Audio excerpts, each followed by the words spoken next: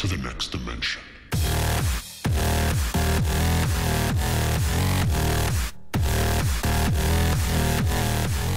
Hey guys, it's undercoverdudes all the way from Downer with the Black Ops 2 Top 5 Plays of the Week, Week 3. Now coming in far, we've got Schnauzers on Meltdown using the Ballista, my favourite sniper rifle in the game. And he's going to show why it's so good in Black Ops 2. Have a look at this, first kill, and then he's going to move over into this building right here. He's going to no-scope this guy for a headshot, look down this whole way, get a little bit of a hit marker on that guy, but then get a collateral to finish up the clip. Coming number 4, we have Protiac guy on hijack domination using this Scar H. Not one of my most favourite assault rifles in the game, but it's still a really good gun, and he's going to show you why. So he goes directly onto the objective, chucks the C4 and detonates the first guy for his first kill. Then he's going to go onto the objective, just dive straight on it, try to capture in the point. So he's going to get one kill, he's going to get a double kill, and he's going to try to capture it. He's a bit left, but sadly none of his team goes and all his effort is wasted.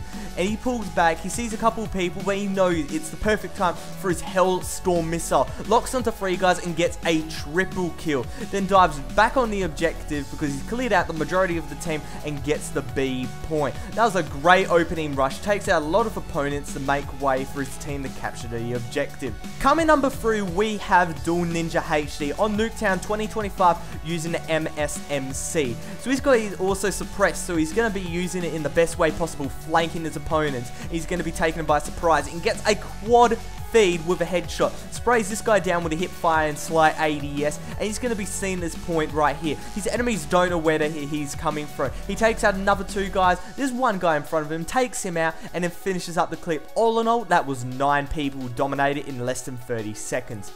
Coming number 2, we have Tower Sniper 98 on raid using the default knife. Just the default combat knife, and he's going to be using it the best way possible. Full on offensive rushing, taking out as many people as possible, and he's going to be going on a great streak. He takes out 1 guy here, moves, sees a bouncing bed, he does not care, sees 1 guy, takes him out, takes out another guy for the UAV and the counter UAV, brings both of these streaks in just for his team and for himself, because in close range you need to know where your enemies are. You can't be taking chances.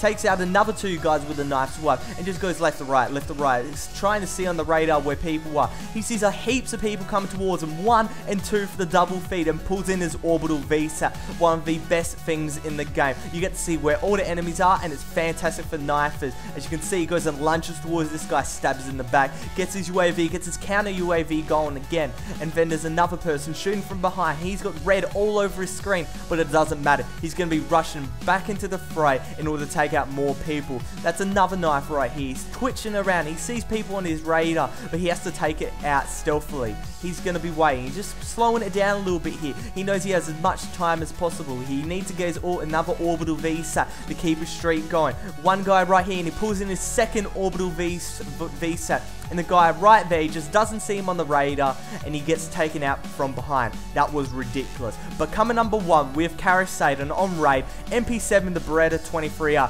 Have a look at this clip. It is ridiculous. 2 kills already. He's got his care package. He sprays down this guy, sprays down another guy, pulls out his Beretta, and he's going to be bursting along. 1, 2, 3, knifes this guy in the face. He reloads his gun, knifes him in the face, bursts, and then dies.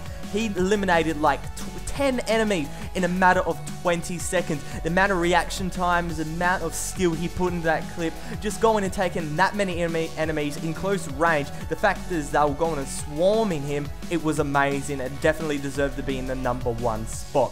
So make sure you send clip for week 4. You can send via private message, video response, or email to undercoverdudes@hotmail.com. But other than that, undercoverdudes all the way from down under, out.